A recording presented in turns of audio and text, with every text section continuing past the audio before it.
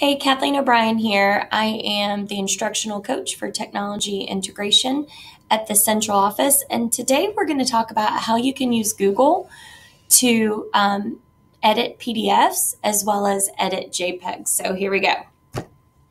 Once you have your drive open, you're going to upload any PDFs or any JPEGs that you would like to edit.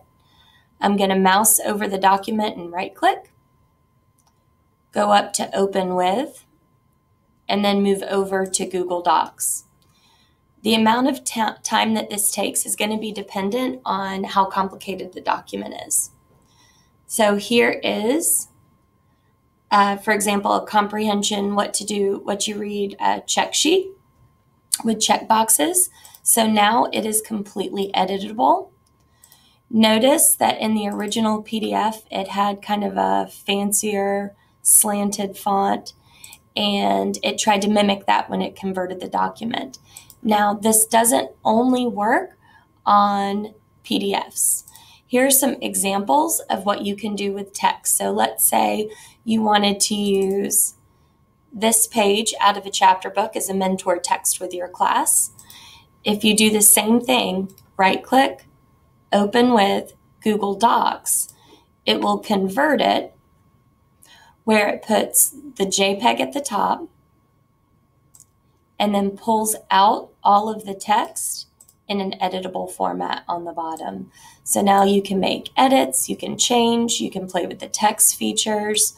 We tried this out with several different kinds of text. For example, here's a picture from a children's book that has a more complicated image with text on it, and it was still able to pull the text out in a way that you can edit it.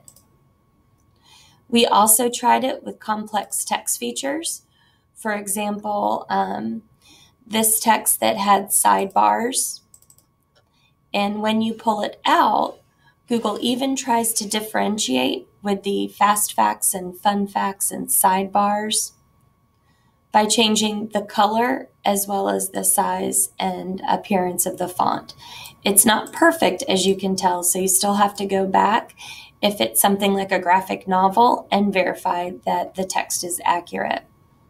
So I hope you enjoyed this video on how you can use Google to edit JPEGs and pull out the text, as well as PDFs. If you have any questions, please reach out to a member of your tech team so they can further assist you. If you like these videos, hit the subscribe button. And until next time, stay classy, GCPS.